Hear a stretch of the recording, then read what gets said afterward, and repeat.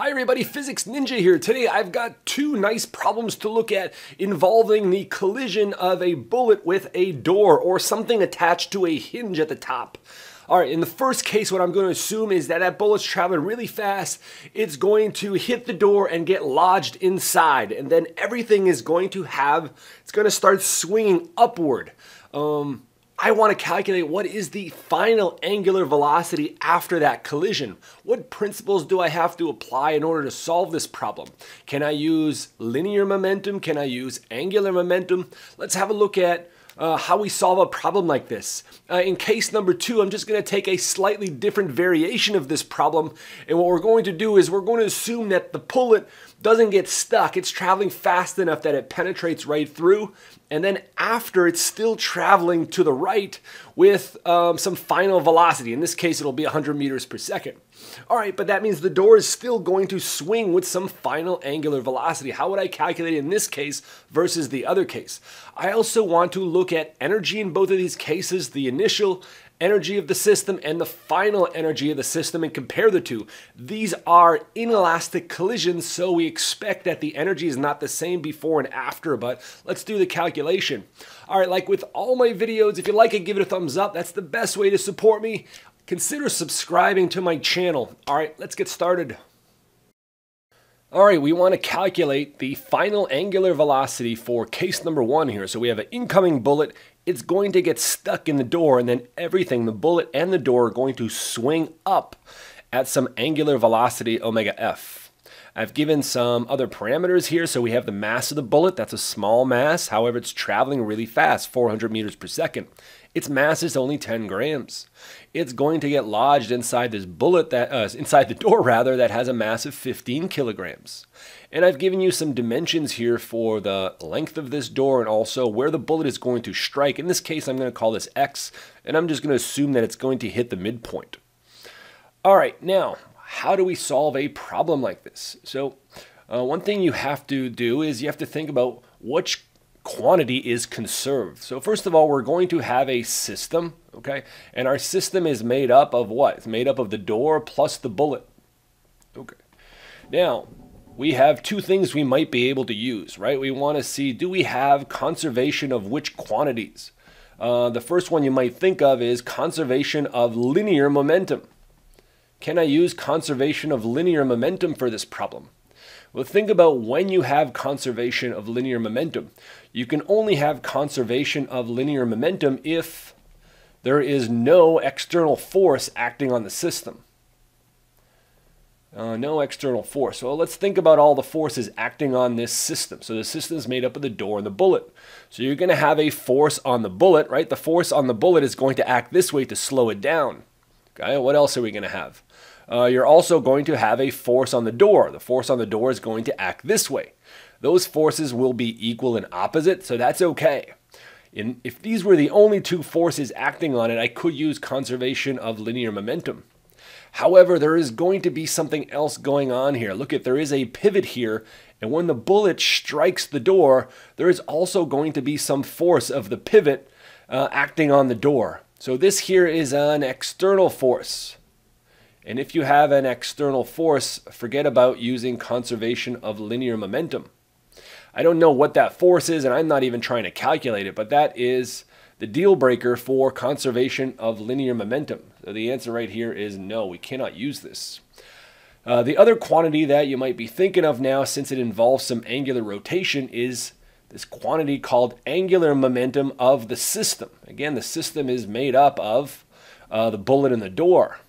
Now, even though we have some force here acting on the door from the pivot, guess what? If I define this point as being the pivot, this force here does not produce any torque on the system, okay? The only forces that produce torque on the system are these action-reaction pairs from the bullet and the door, okay? So, as long as I define the pivot here, and I'm going to define all of my angular momentum quantities relative to this point, since this force does not produce any torque, the angular momentum of the system initially has to be equal to the total angular momentum after this collision. So this is the principle that we're going to apply to solve this problem. All right, let's get started now. All right, so this is the principle we're applying now. Conservation of angular momentum about this axis, because whatever force is acting at the pivot does not produce torque. So let's consider what we have before the collision. Before the collision, we have this bullet that is moving.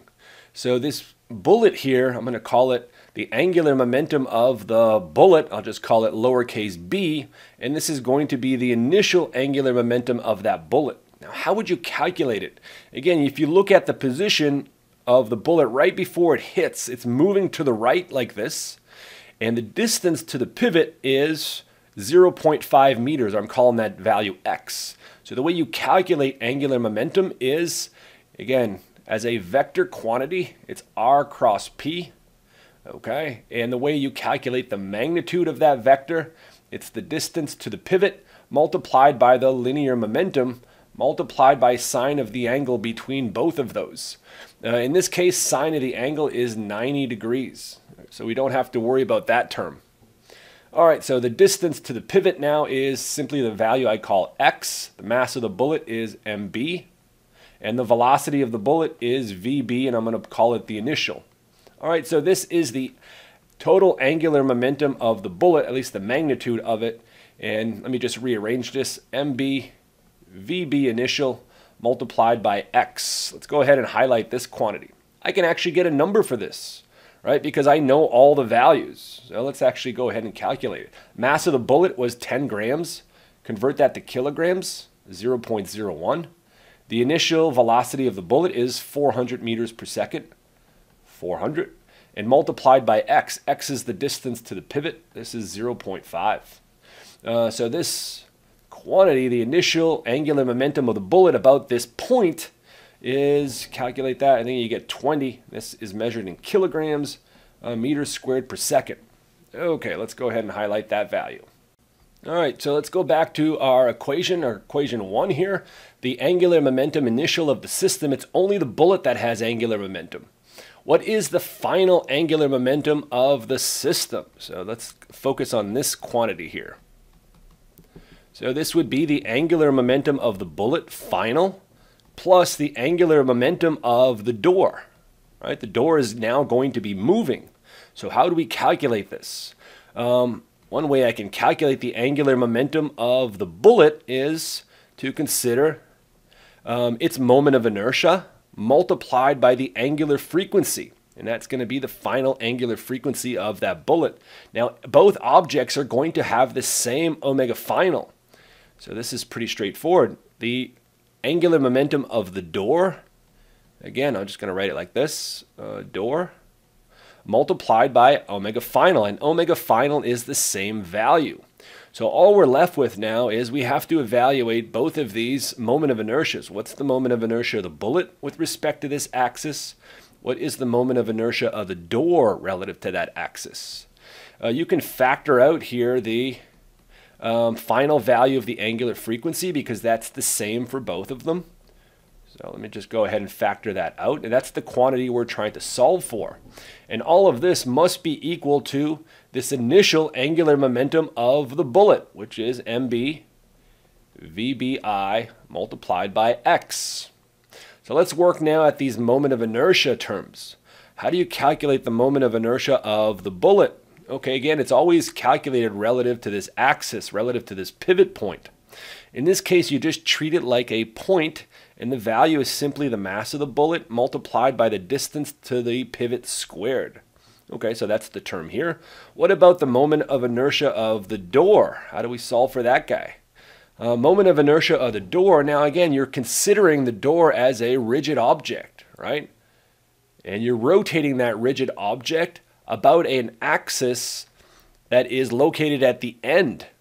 So for this one here, what you have to do here is look it up in the textbook, but if you have like a rod here that has a certain length d, the moment of inertia, if you rotate it about an axis through the end, is 1/3 the mass of that object, this is the mass of the door, multiplied by the length squared. In this case, it would be the value d squared. All right, so now we have everything. If you think about all of these terms, I can calculate what the moment of inertia of the bullet is. I can calculate the moment of inertia of the door. So now all we have to do is put everything together in equation 2 right here, which is the conservation of angular momentum, and get our final value for omega. So let's finish off the problem on the next page. So omega F then simply becomes mass of the bullet, the initial velocity of the bullet, where does it strike the door, and now I'm going to divide by the total moment of inertia here of the system. So it's the moment of inertia of the bullet, this is mbx squared, plus the moment of inertia of that door, it's 1/3, mass of the door, d squared. Okay, so now all you have to do is substitute in all our values here. So we have 0.01, we have 400, we have 0.5 meters for my x value. Go ahead and substitute everything down here. Again, 0.01. The distance is 0.5 squared plus 1/3. The mass of the door was 15. And the distance here of the length of the door is simply 1. So that 1 squared. Okay, assuming I've done everything correctly, my goodness, so many steps. I get 0.4, and this is measured in radians per second, not seconds squared. All right, let's go ahead and highlight this. Actually, I'm going to box that one in red. This is our final answer, right? So everything is rotating at this speed right here. Okay, so the next thing we could consider now is what's going on with the energy in this problem, right? We can look at the initial kinetic energy of the system and compare it now to the final kinetic energy of the system and compare both of those numbers. So what is the initial kinetic energy of the system? Well, initially all we have is that the bullet is moving. So it's simply 1/2 mass of the bullet and that initial speed of the bullet squared.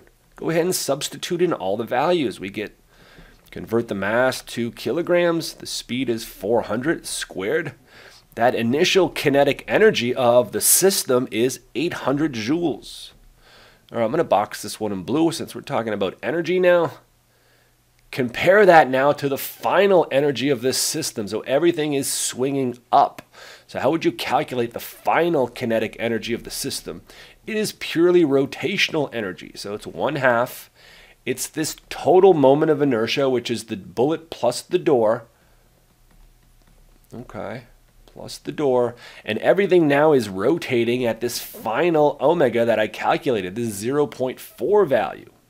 So if I substitute in all the values, okay, I'm going to do this a little bit quickly. This one here I did offline, and I got a value of 5.0025. And again, this guy we just calculated 0.4. So let me go ahead and do this. The total moment of inertia was this value, and my final omega is 0.4 squared. Actually, if I calculate what this final kinetic energy is, let's just fix that. My final kinetic energy, I get a number of 0.4 joules.